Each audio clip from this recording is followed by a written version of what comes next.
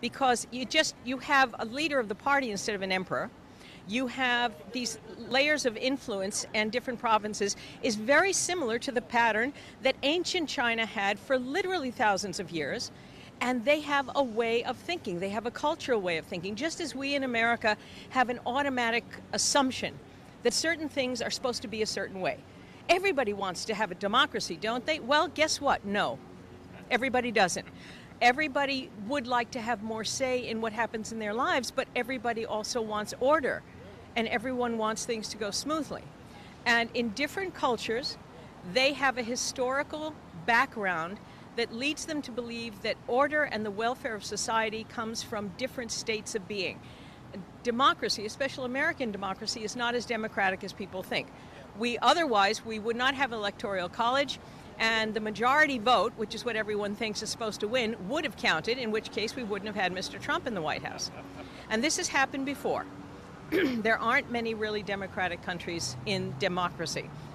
But China has always wanted to be a world player, but it's manipulating on the low down, on the underside, and it uses financial influence whenever possible over military influence, but it has the military to back it up.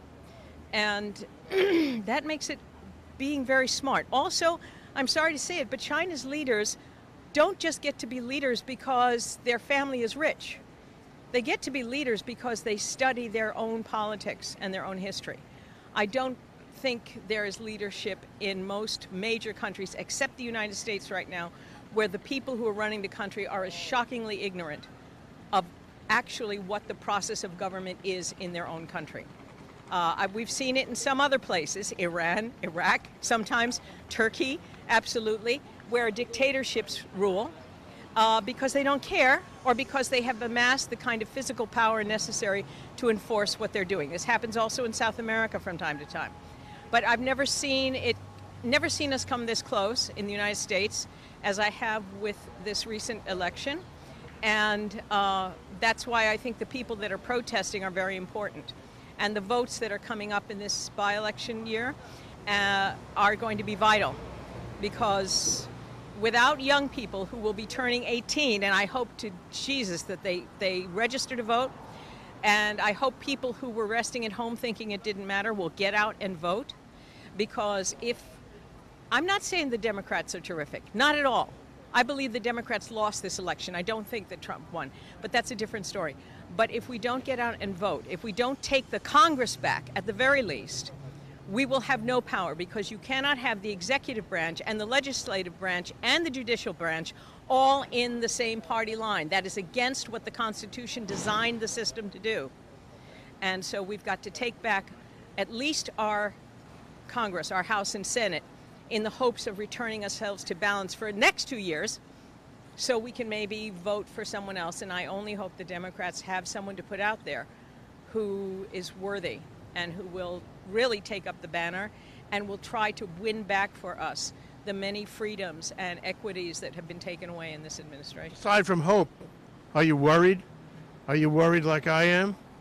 I am, well, here's the balance. I have been worried for a long time. The recent actions by young people against gun violence have inspired me. Sometimes, in order to get people to wake up, things have to get very, very bad. Because if they're only a little bad, it's not bad enough to make you worry. So sometimes you look at a situation and say, well, maybe we had to get really worried. And that is something that the Trump administration has done. It's frightened a lot of people. Well, when people get frightened, they suddenly realize that they have to do something. You and I are of a generation that protested the Vietnam War, that maybe were involved in the civil rights movement. We were quite young then maybe, but yeah.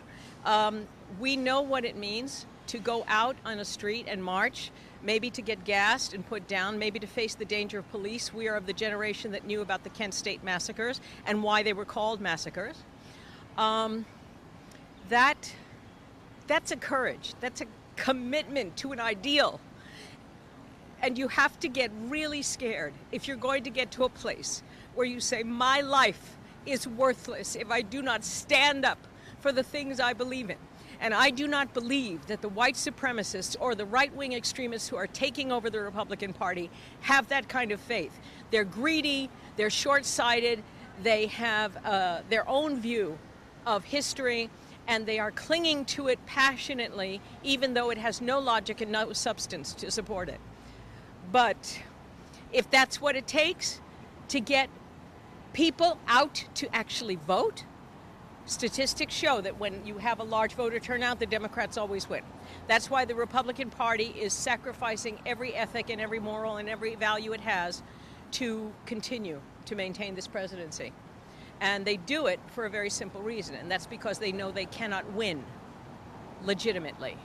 That's why also they're not going out after the Russians. Now, Trump may have a tape on him, but the U.S. Congress doesn't.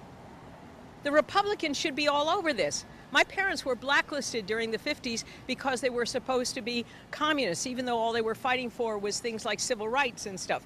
Well, and they never wanted to take down the United States. I don't know anyone, even those who were members of the Communist Party in America, who wanted to destroy the United States. They wanted to change. They wanted to make it better. That's what working people were about. But right now, what's happening is a definite move to turn America into essentially a fascist state. I do believe that. I believe they don't even know what fascism is, but that's what they're doing. And I think the Republican Party is destroying itself with its own greed and self-possession. You can't push people past a certain point. And if you want a revolution in this country, if you want all those guns really turned on you in Washington, keep going in this direction. Because sooner or later, even the loving, liberal left-wingers are going to discover that the only way they can survive, maybe, is to take it over. And the Constitution says, you know, if your government does not serve you, you have a right to change it. Wow. That's in there. So if I were Republicans in the gun lobby, I would watch out, because all they're looking at now is that most people who come from this place of law and order in the terms of the government are not the kind of people who pick up a gun and shoot. I mean, you had one guy, right? One guy who went and shot that senator or whatever. One guy. And how many extremists have been out there with their guns? Right-wing extremists, excuse me. Too many of them have been allowed into the Republican Party. Too many of them have too much power. And too many good Republicans are now looking at the situation and saying, I'm quitting. Yeah. I would like to see them get together and form a third party. Yeah. And either take back their Republican Party or turn it into yet a new party that's going to represent the values they do. I don't agree with them 90% of the time, even so, but they have a legitimate point of view. And they have never been traitors to the United States of America. And as far as I'm concerned, I don't know why we can't sue Donald Trump and several other of his advisors for having violated their oaths of office, because I know what those oaths say. And as far as I can see, they have not fulfilled them. Protect the United States against all enemies, foreign and domestic. Well, it's a little hard if your domestic enemy is in the White House. There was a suit filed recently, I have to look it up more, against Trump and some of his entourage for what happened in Russia with Russia. The Democratic Party has taken Donald Trump and the entire White House, basically, are taking them to court. They're suing them for having committed criminal acts which directly affected the ability of the Democratic Party to function.